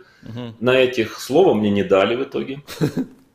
То есть, да, то есть я причем в кулуарах общаюсь там со всеми, мне огромное количество депутатов с разных стран поддерживают, правильно, ты абсолютно прав, давай, да, там мы за это все. Потом, ну, я сижу, мне не дают слова, не дают, я там руку поднимаю, говорю, вот у меня там есть вопрос, ну, да, конечно, у нас сейчас идет там повестка, потом. Ну, 2 дня я просидел. Потом у меня уже самолет обратно, но я уже в аэропорт должен ехать, я как бы, да, я поднимаю, говорю, ну, вообще-то меня пригласили как бы сюда специально для этого, да, и я говорю, ну, у меня самолет уже, да, ну, дайте мне 10 минут, да, там, сказать что-то, вот, объяснить свою ситуацию, вот я письмо там написал, так далее, на что совершенно блестяще, я уже не помню, кто там был ведущий. Он сказал, да, спасибо, что приехали, мы очень рады были вас видеть, но письмо, да, мы получили, мы его рассмотрели, но как бы решение уже принято, поэтому, ну, да, тут ничего мы сделать не можем. Я тогда, ну, просто рот разинул, да, от этого, да, что такое, меня привет, то есть просто я приехал, как, извиняюсь, как дурачок, да, какой-то школьник, то есть и меня просто прокатили, ну, и после этого я морально просто, как бы, я улетел, на следующий день отказался, то есть это просто был, ну, с моей точки плевок просто, да, то есть как, ну, не надо было меня приглашать, не обязательно было, я бы, наверное, сыграл бы все равно, но после этого я уже считал, что это просто морально, как бы, это унижение просто, да, и я как бы отказался играть в турнир. В итоге я ни там не сыграл, да, и в итоге что получилось, что Ананд этот турнир выиграл полуфинал и проиграл финал Карпову, да, хотя он, безусловно, был уже сильнее Карпова на тот момент, но просто, да, в итоге Карпов остался чемпионом мира, да. Ну, так или иначе, это была одна из таких историй, да, любопытных тоже. То есть это мы уже в 98-м году пребываем, то есть победа, да, Карпова над Анандом. Это последний матч, да, который играл и выиграл Анатолий Евгеньевич, уважаемый. А ты в это время... Матч, это уже был... Это уже был нокаут системы. Ну, цикл, да. После этого ФИДе начало с 99-го года проводить нокаут чемпионаты, где чемпион уже... Нет, Илья, ошибочка. Это был нокаут. Да, я понимаю, но в смысле, что был финал с Карповым, а с 99-го года уже не было финала. Нет, финал с Карповым был как часть нокаута. Ну да, я понимаю, да. Да, я это имею. В 99-м был тоже финал. Ну, я имею в виду, что там в 99-м же выиграл Халифман чемпионат мира ФИДе, и он уже играл с первого тура. Ну, там со второго. Потому что Карпов отказался. Потому что Карпов отказался, да. Ну да, то есть, как бы, я не знаю, что было бы, если бы Карпов играл, да, может, снова то же самое было, я не знаю. Ну да, понятно. Ну, а в это время на параллельной планете, назовем это Каспаровского розыгрыша звания чемпиона мира, ты попал в претендентский цикл и играл матч с Шировым. Это в 98 году. Нет, я не попал ни в претендентский цикл. А нет, как это нет, все там было? было какая... Там все было, опять все было запутано. То есть этот турнир прошел, ну как бы Каспаров понял, что он прошел. Я так понимаю, что как бы он резонанс вызвал. И ну, как-то надо что-то проводить. И я помню сразу, это был начало января матч в Лозанне, да, вот который сразу после нокаута был Карпов-Ананд. И сразу после него, буквально оттуда, Ананд приехал на турнир Виконзея. Я тоже там играл 98 года. И мы с ним выиграли, первый, второй разделили как раз по +4. Достаточно убедительно.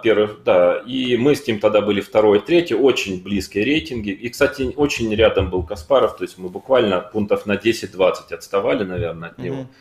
И, в принципе, как бы в этот момент, ну, как-то логично, мы были явные номер 2 и 3 в тот момент, хотя чемпионом мира ФИДа был Карпов, да.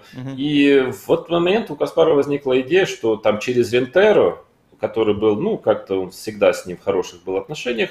А Рентеро вот это кто, Володь? Можешь в двух словах рассказать? Это, уже никто да, не Рентеро помнит, это организатор турнира в Линарисе, в общем-то, но который первый этот турнир начал, сделал его топ-турниром и как бы вот до длительное время его организовывал, ну, пока там не случилось, там произошла авария у него, к сожалению, он как-то со здоровьем начались проблемы, потом сын его продолжал какую деятельность, но в итоге все это у Испании начались какие-то проблемы экономические, где-то в районе 2006-го этот турнир, к сожалению, закрылся, но вообще это был один из таких, ну, это был Уимблдон, да, шахматы, как сейчас Сан-Луис, там, то есть это много лет, это был топ-турнир такой, ну, самый известный, да, да, Мекка шахмат, да.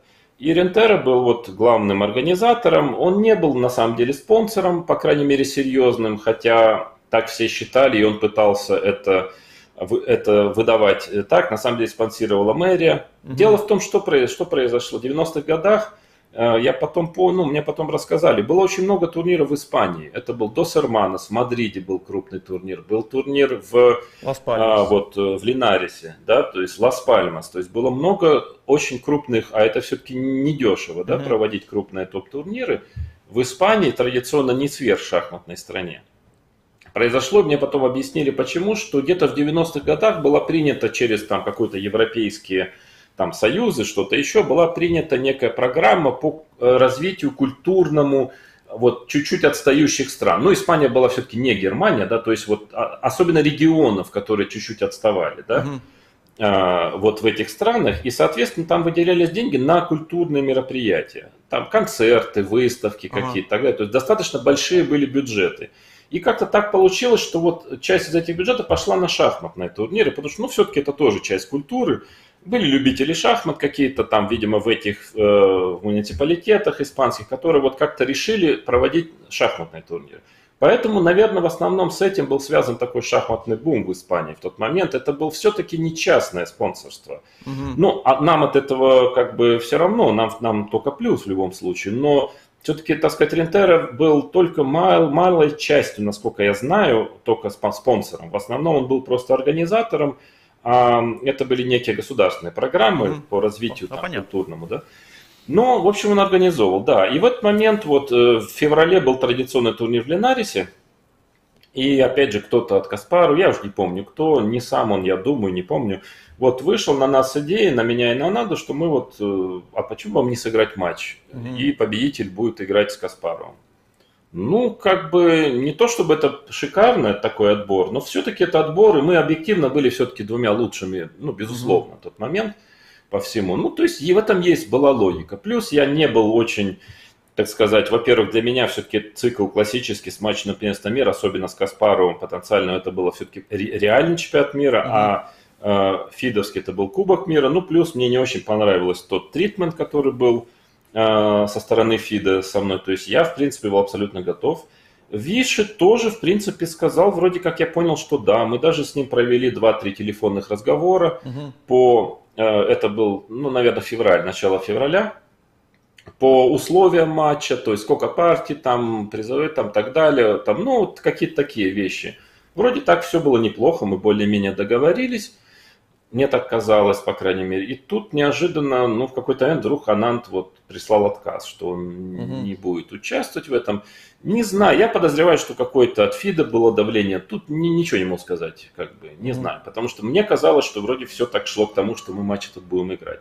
Но где-то вот буквально перед турниром в Линарисе, или даже по ходу этого турнира, я уже не помню, вот как-то оказалось так, что этот матч сорвался. После чего уже там на месте в Линарисе как-то начали обсуждать ситуацию, что делать в этой ситуации вместе с Рентеро. Ну, Каспарову, конечно, хотелось спасти этот какой-то цикл, да. И как раз очень хорошо сыграл в Линарисе Широв. У него был хороший период. То есть я напомню, что этот Линарис 1998 года выиграл Ананд, плюс 3, по-моему, набрал, Широв плюс 2. И мы с Каспаровым 3-4 по плюс 1 набрали. Как-то так он закончился. И вот как-то начались какие-то разговоры. В конце концов сказали, ну что делать, деньги типа есть, давайте с Шировым сыграйте. Он там 4-м стал шахматистом мира. Ну, как бы действительно хороший шахматист. Конечно, это была немножко неполноценная замена с точки зрения пиара, но объективно он хорошо играл. И как-то вот получилось так... Но я сказал, хорошо, ну давайте с Шировым сыграть. Конечно, я бы предпочел с Анандом именно в плане того, что, ну, вот такой мощной схватки, да, вот мы типа два лучших. Но Широв так Широв, что делать? Ну и тут эта отдельная история началась, да, очень печальная для Широва, не радужная для меня тоже на самом деле, потому что представляли многие, что я чуть ли не там типа жертва основная Широв, на самом деле я тоже был кинут на деньги там, и, скажем, я ничего не заработал на этом матче, вообще ничего, то есть я в ноль ушел. Но вы в Линарисе, извини, Володь, вы в Линарисе договорились о том, что этот матч состоится, и дальше ты и Широв общались с Рентеро по поводу организации этого матча, да? мы в Линарисе, мы после Линариса, то есть как бы в конце Линариса, когда Широв хорошо сыграл, как-то идея возникла, мы начали общаться сразу после с Рентеро, с его людьми, и как бы вот, скажем так, где-то после Линариса, ну, когда там Линарис обычно заканчивается в начале марта, ну, где-то к концу марта, наверное, там как-то мы договорились, ну, там была какая история? Дело было в чем, что Рентеро, он вообще не говорил ни на одном языке, кроме испанского. То есть приходилось говорить через переводчицу, что было крайне тяжело, потому что, ну, трудности перевода временами возникали, очень легко было что-то специально или не специально, скажем так, не так перевести, да.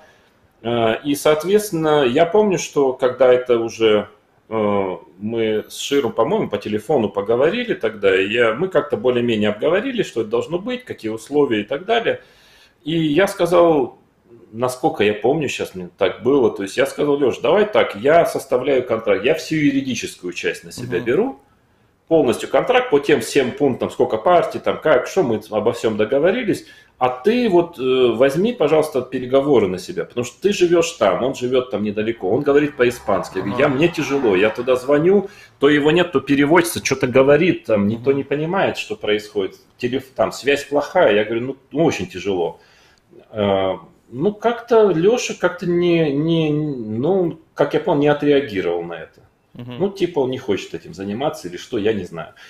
В итоге получилось так, что я все сам этот контракт составлял. Да, составил очень четкий юридический, ну как сам, через адвокатов и так далее.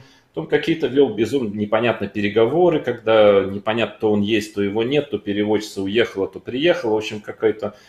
И, в общем, по сути, 2 месяца подготовки к этому матчу. Ну, кроме подготовки, я вот этой всей ерундой занимался, постоянными звонками в Испанию, попытками, наконец, контракт как-то зафиксировать. После чего, ну вот, в какой-то момент вроде как все, да, ну и пошел футбол.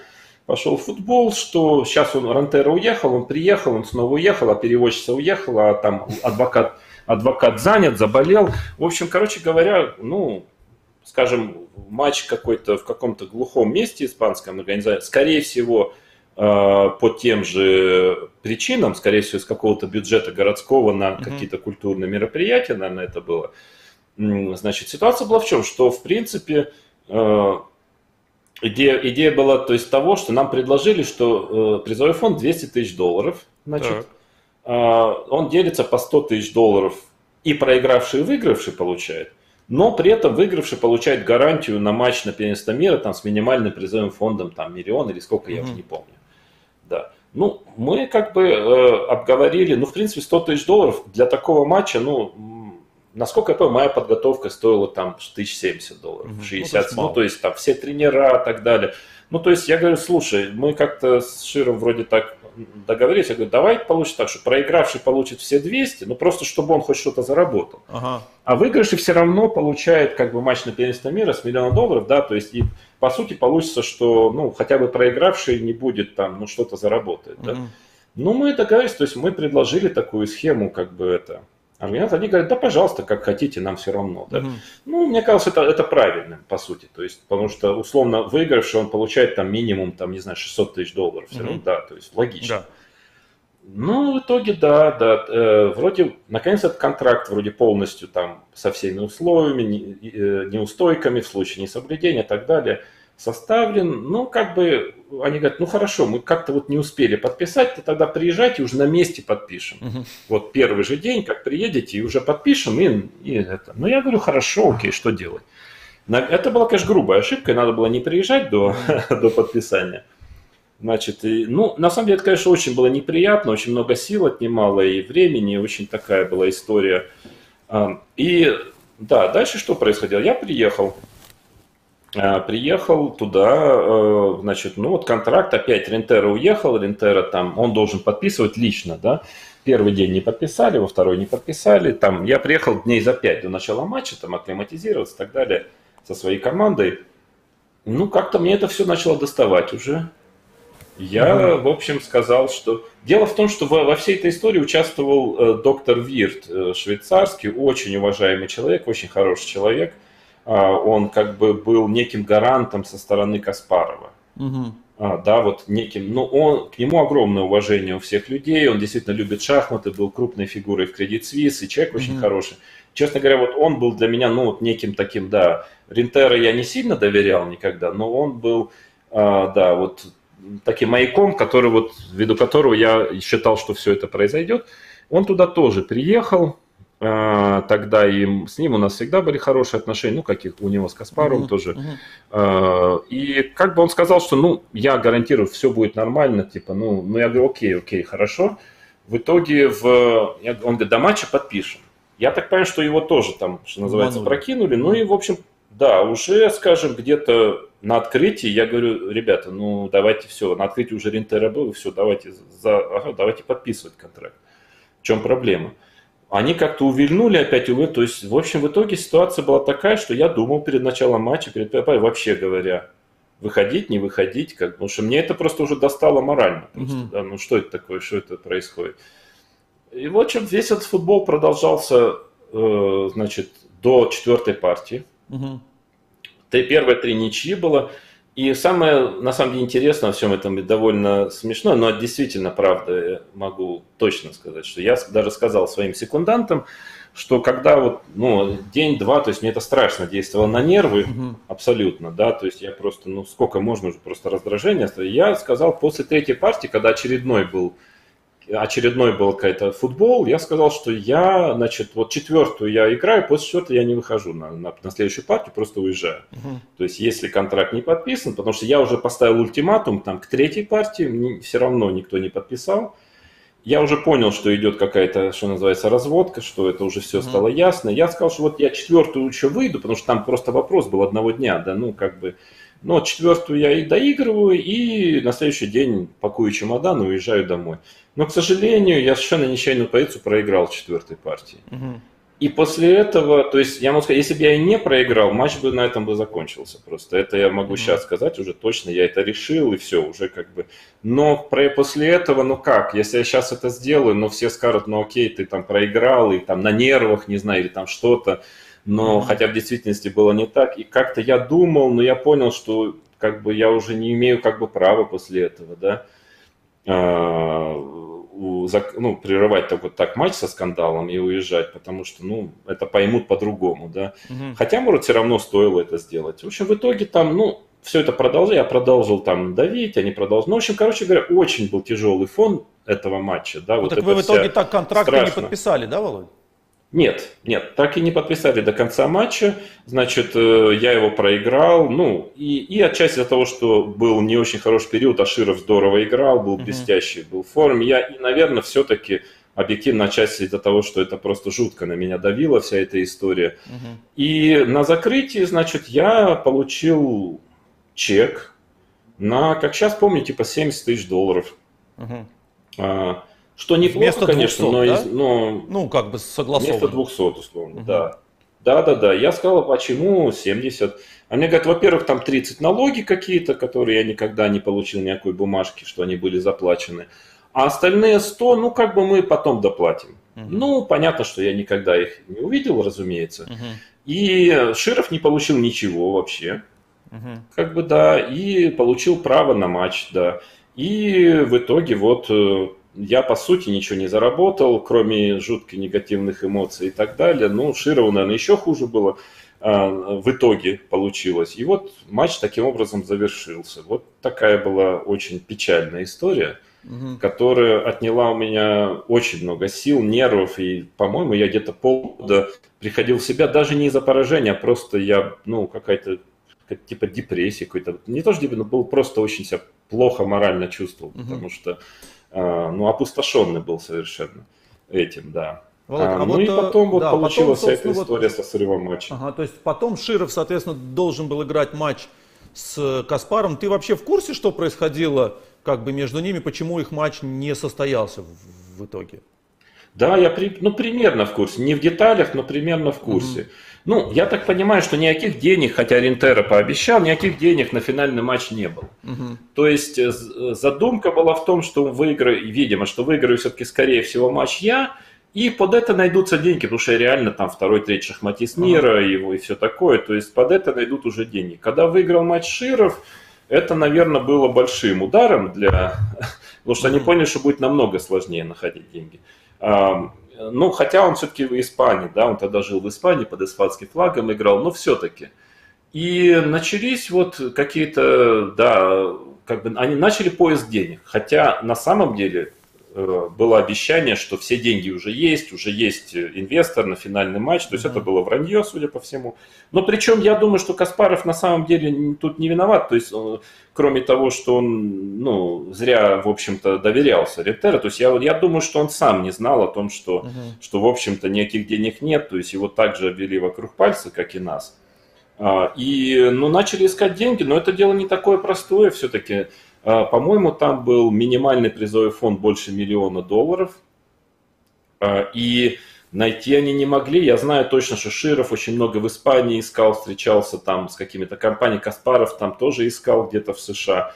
Но вот в итоге никак, причем еще очень неудачно получилось, что у Широва сразу после матча начался такой резкий спад в игре. Например, вот следующий же свой топ-турнир, он вообще последнее место занял в Дортмунде. Я как раз его выиграл, а он последнее занял, да, и там и пошел очень резкий спад в игре, что бывает, да, после таких больших успехов. В общем, все как-то пошло не так, и закончилось тем, что в какой-то момент, через, может, полгода, может быть, чуть больше, ну, Каспаров вот нашел, насколько я знаю ситуацию, что он нашел где-то $500 000 на этот матч. Что, конечно, в общем, ну, Широву не понравилось, потому что у него была гарантия, в общем-то, да, как бы на словах и от Каспарова это, о том, что будет $1 миллион. И он все равно, насколько я знал, он думал, может все-таки сыграть, не сыграть. Но это реально небольшие деньги, и на двоих разделить, еще готовиться нужно. Да, то есть, по сути, ну, конечно, это не очень то, на что он рассчитывал. И, по-моему, в итоге он отказался, все-таки попробовал собрать больше, у него не получилось. И вот вся эта история потихонечку стала затухать, еще и результаты у него пошли хуже. И как-то вот она в итоге... Мне не кажется, что здесь большая вина, безусловно, Ринтера, большая очень. Я не вижу здесь большой вины Каспару, кроме его недальновидности в плане того, с кем иметь дело. Я думаю, что он действительно не хотел, чтобы так получилось, но так получилось, да. И в конце концов, ну что он мог сделать? Он нашел там какую-то сумму, сказал, ну вот это я нашел, за это я готов играть. То есть как бы Широв также абсолютно принципе, полное право имел сказать: ребята, вы мне обещали 2 раза больше как минимум, я за это не готов, и вы делаете то, что вы обещали. Ну, в общем, вот такая ситуация. Единственное, могу добавить, что доктор Вирт, он все-таки как-то частично нам компенсировал это. Ну, по сути, то есть там мы были, и, наверное, от Каспарова Бесилкок Широву компенсировал. В этом плане я считаю, что Каспаров нормально себя повел, потому что Широв сыграл в 99-м году матч, по-моему, с Юдит Полгар в Праге, который организовал Бесилкок, и насколько я знаю, даже официально за выигрыш матча, по-моему, было $120 000. То есть, ну, очевидно, что матч из 6 партий Широв-Полгар товарищеский столько не стоит и близко. То есть это была некая компенсация за вот это, что, ну, скажем так, ну, как что-то он выпал. То есть я не вижу здесь вины Каспару, я не понимаю, в чем здесь моя вина. Скажем, тоже, да, и мне тоже что-то организовал, какие-то выступления, Вирт, ну, конечно, меньше получил, но тоже что-то компенсировал. Оказался честным. Тоже он молодец. Более чем. Он честный, он абсолютно честный человек, и к нему никаких претензий, его в это втянули, он, ну, как бы он что смог, потом сделал. Я думаю, что Каспаров тоже его, наверное, попросил отчасти это сделать, может, ну, или хотя бы знал. То есть я не вижу, кому тут, кроме Ринтера, предъявлять претензии в этой ситуации. Но к нему претензии очень большие, да. Понятно. А когда вот, если заканчивать, у нас сегодня эфир посвящен подготовке, как бы, ну, политической подготовке, так сказать, к матчу и контрактной, а когда ты первый раз получил предложение сыграть матч с Каспаровым? В итоге получилось как, что дальше, ну, когда Каспаров понял, что матч с Шировым, видимо, не состоит, просто невозможно найти адекватные деньги, ну, по крайней мере, тот миллион, который Широв хотел, да. Вот, ну, я говорю то, что рассказываю, может быть, там какие-то были детали, но, ну, у Каспарова тоже сложная ситуация, но он может продолжать настаивать на том, что у него есть обязательства перед Шировым за миллион, но он понимает, что он не найдет никогда этот миллион. То есть, и что ему делать тоже, да. То есть ситуация какая-то патовая. В итоге, ну, хорошо, плохо, я не судья, но он начал пытаться организовать матч с Анандом. Хотя мы были вторые, третьи, вот буквально там где-то вот на грани, да, мы были очень рядом. То я на второй выходил, то Ананд меня обгонял. Вот, но, тем не менее, матч с Анандом, что тоже нормально, напрямую, через Бесилкока, вроде бы уже были близки к подписанию. То есть без отбора вообще, да. На самом деле это, кстати, тоже очень серьезный момент о том, что говорят, что вот там меня взяли без отбора. Вообще-то это не я должен был быть, а Ананд. Вообще-то. Ну, да. И в принципе уже все договоренности были. То есть этот матч, в общем-то, уже был готов состояться. Вроде как, ну, постоянно какие-то переговоры, что-то там шло. Я помню через масс-медиа, как постоянно какие-то были новости. Но я вообще как бы все, что я проиграл матч там. Понятно, что я без вариантов, хотя я был там, ну, вторым, третьим и на равных, но я понимал, что я не в игре и ни на что не претендовал, там, играл себе там и так далее. И тут, да, неожиданно вдруг оказалось, что по ходу Линариса 2000 года, то есть где-то момент, когда они уже должны были подписывать это соглашение, вот Линарис 2000 вдруг неожиданно вот известие пришло, что Ананд окончательно отказался.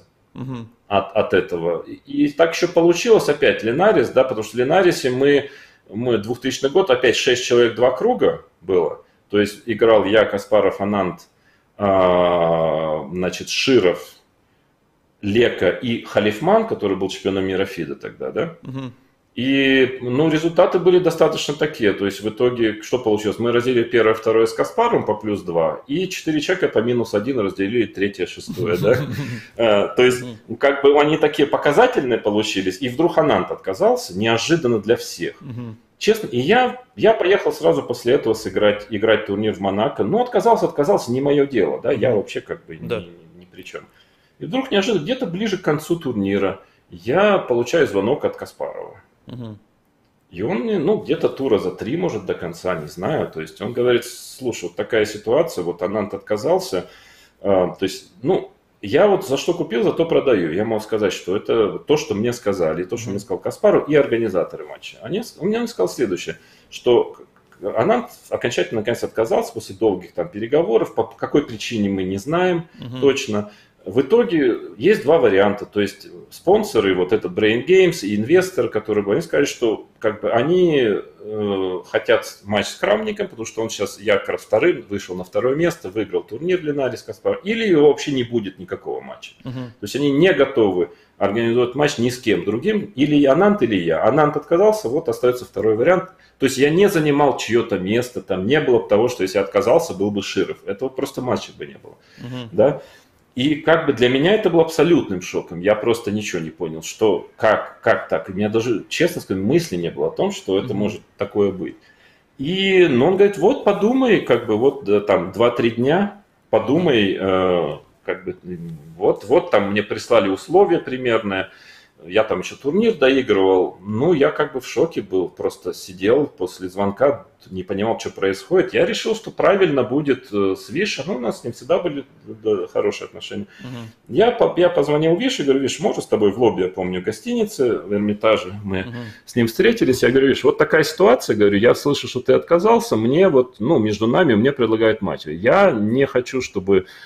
как бы, во-первых, ты, ну, как бы вдруг ты еще не до конца отказался, или ты можешь передумать, я место твое занимать не хочу. То есть я хочу от тебя получить подтверждение, что ты точно отказался, что ты точно не играешь, как бы, да, и он сказал, да, это все, 100%. Я у него спросил причины, я говорю, видишь, ну, извини, я как бы, это, ну, между нами разговор, но просто, а почему, то есть, какая причина? Ты знаешь, я был очень удивлен тому, что как-то он по-моему, он сам точно не понимал, почему причина. Он говорит, ну там какие-то финансовые были не совсем ясные вопросы. Типа он хотел какой-то задаток, ему задаток не давали. Я говорю, ну с другой стороны, задаток, там эти деньги переводились на escrow аккаунт, так называемый. И он все равно же заморожен до конца матча. То есть как бы это все равно, что задаток. Говорит, да, но потом со мной там не очень вежливо общались, говорит, мне это не нравилось. Там что-то, то есть, ну, какой-то, я не понял. Но я говорю, ну, я понял, ну, окей, но я, честно говоря, знаете, бывает иногда какое-то стечение обстоятельств происходит, то есть никакой такой четкой причины он мне не сказал, и, судя по всему, ее не было. Я сказал, видишь, ну, как бы, вот мне предложили, если ты не против, если, как бы, я не хочу, чтобы ты обижался или что-то там, но вот, как бы, я, в принципе, может быть, все равно не получится договориться, но, в принципе, я, как бы, готов. Он говорит, да, окей, нет проблем, как бы, ничего у меня против нет. Ну, вот так и получилось. И потом, конечно, на меня там были накаты, что я вперед в Широва влез или там что. А с другой стороны, ну, вот посмотрите, а что мне делать-то в этой ситуации? То есть идут какие-то нокаут первенства мира, которые я не считаю, ну, первенством мира, и, в принципе, ну, мне это не... Если я буду ждать, пока сыграет Широв с Каспаровым, то я могу ждать 10 лет, 20 лет. То есть я уже понимаю, что этого матча не будет. А что мне делать? Я готов был играть в отборе. Мне бы предложили вместо матча с Каспаровым там турнир претендентов, я бы в нем сыграл, но мне его не предложили, его нету. И получается, у меня-то как, я же не настаивал на этом, я не собирался лезть вперед кого-то. Ну так вышла, легла карта, да? И в итоге, ну я могу отказаться, сделать вид, что я вот, пусть с Шировым сыграет, но он не будет уже этого матча, это все уже понимали. И что от этого, что произойдет? То есть, ну, может быть, Каспаров сыграл какой-то объединительный матч тогда, там, не знаю, с Халифманом или с кем-то еще, и что толку, да? То есть, поэтому ситуация легко там обвинять. Широв, конечно, безусловно, в этой ситуации был, конечно же, очень, ну, сторона, потерпевшая сторона. Но винить в этом меня, я, честно, ничего не делал для того, чтобы это была абсурдная ситуация. Даже иногда кажется, что вот как-то так судьба сложилась, что это должно было произойти так, потому что к моменту 2000 года, апреля, то есть, да, когда мы договорились, то есть никакого вообще даже предпосылок к этому не было никаких. И вдруг это все вот буквально несколько дней так повернулось.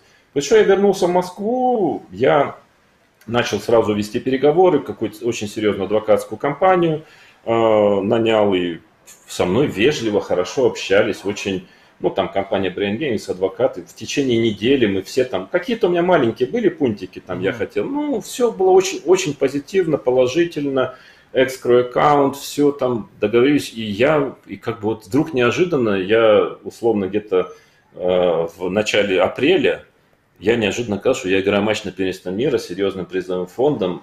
Как это произошло? Если мне 2 недели назад сказали бы, я бы покрутил у виска пальцем. Ну вот так это произошло примерно. Понятно.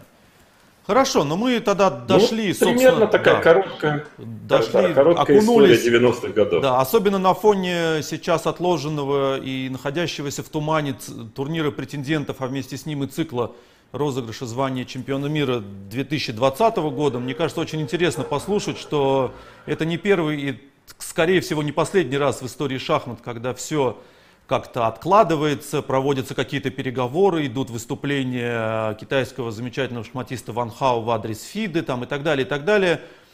Вот 90-е годы, наверное, это пик таких вот скандалов. Нет, я думаю, пик, не соглашусь, пик все-таки это нулевые, пик это, наверное, с 2000-2007. Ну, это может быть для тебя, год, потому вот что ты в этом непосредственное участие принимал. Да. А 90-е все-таки это выход, еще раз напомню, это выход Каспарова и Шорта из ФИДы, параллельные циклы, постоянные поиски спонсоров, поддержка. Никто не понимает, в каком цикле он участвует. Люди выигрывают чемпионаты мира ФИДы, не понимают, чемпионы мира они или нет. А мы говорим о замечательном смена коалиций, да, смена постоянное изменение коалиций, да, там Илимжинов, Каспаров, Компоманес, там все меняется вот так вот как бы через день. То есть Карпов потом где-то в конце 90-х Карпов с Илимжиновым поссорились очень сильно снова, потом опять помирились, потом Каспаров помирился в 2001 с Илимжиновым, потом опять поссорились. Ну то есть много такая... Насыщенная жизнь была. Насыщенная жизнь была. Как и вообще в нашей стране в 90-е годы, можно сказать так. Хорошо, тогда мы сегодня эфир будем потихоньку заканчивать. Уже следующий эфир у нас будет про подготовку секундантов, дебюты. И мы, наконец, уже выведем шахматную доску и будем больше говорить о шахматах. Но мне казалось очень важным просто почувствовать атмосферу, которая была в шахматах 90-х, и как бы перед тем, как уже анализировать и вспоминать сам матч, проговорить вот именно как этот матч состоялся. И мне тоже кажется, что не все всегда в нашей жизни определяется нашим желанием, контрактами и договорами. Иногда происходят какие-то вещи, на которые мы не рассчитываем, которых мы не ждем, и тем не менее они ведут к чему-то значимому и интересному. Да, я согласен. Ну и просто, мне кажется, это такой интересный экскурс, потому что все-таки это уже довольно давно было, и мне кажется, выросло поколение, которое об этом и не знает вообще, и как бы вот я поэтому хотел немножко передать эту атмосферу 90-х. Конечно, те ребята там, Женя Бореев, Боря Гельфанд, там, они все в этом боролись, они все это знают и помнят. Но молодое поколение, да, то есть для них это все-таки очень какие-то давние времена, но эту атмосферу, то, что реально там происходило, не то, что написано в книжках или там в интервью каких-то официальных лиц. Я рассказал то, что я знаю, то, что это правда, то, что я рассказал, может быть, не всегда 100% фактично там в деталях, но это все правда, я рассказываю искренне то, что было, и мне кажется, это интересно очень узнать, что происходило. Я еще с большим удовольствием расскажу, что происходило в нулевых, если будет запрос, так сказать, такой. Цикл передач. Просто из-за того, что, ну, просто рассказать, как это все происходило на самом деле, без прикрас, без каких-то там манипуляций. Вот так это было. Вам судить, кто прав, кто не прав, скажем, в этой ситуации, почему все так произошло. Но вот я хотел просто выложить это, не оставлять это при себе, а как-то на общественное, так сказать, рассмотрение. Это. Потому что всегда книжки, что-то еще, всегда есть большое, обычно, особенно если это официальные какие-то лица, там, то всегда хочется пригладить, прикрасить, все это поставить так, знаешь, чтобы все очень красиво было. Это не то, что было красиво, некрасиво, это было так, как было. Да? Вот прямо так это было, и я не могу сказать, что я кого-то виню в этой ситуации. На самом деле были ошибки, у того же Каспарова были ошибки, были вполне достойные вещи. Я, например, считаю ситуацию с Шировым, я, честно, не вижу его вины никакой. Вот в этой ситуации, да, то есть, по крайней мере, целенаправленно точно нет.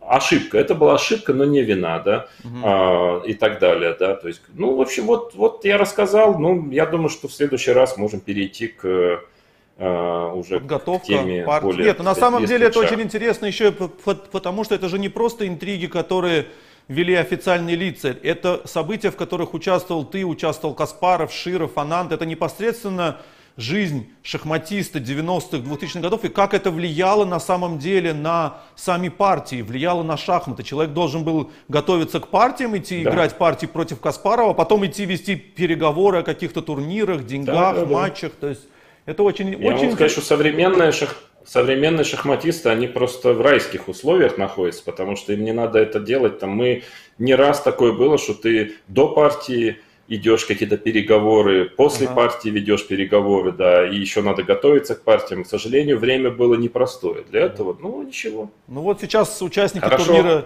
претендентов этим и занимаются. Дмитрий Клепиков пишет: в описании ролика обман, где о подготовке к матчу. Дмитрий, мы запланировали с Владимиром Борисовичем серию интервью, и в следующий раз мы дополнительно на канале объявим, когда это будет. В следующий раз мы перейдем к анализу партии с первых рук, воспоминаний, подготовка партии, матчи и так далее. Я думаю, что довольно скоро, да, наверное, сделаем вторую согласуем, часть. Да, конечно, мы не будем затягивать.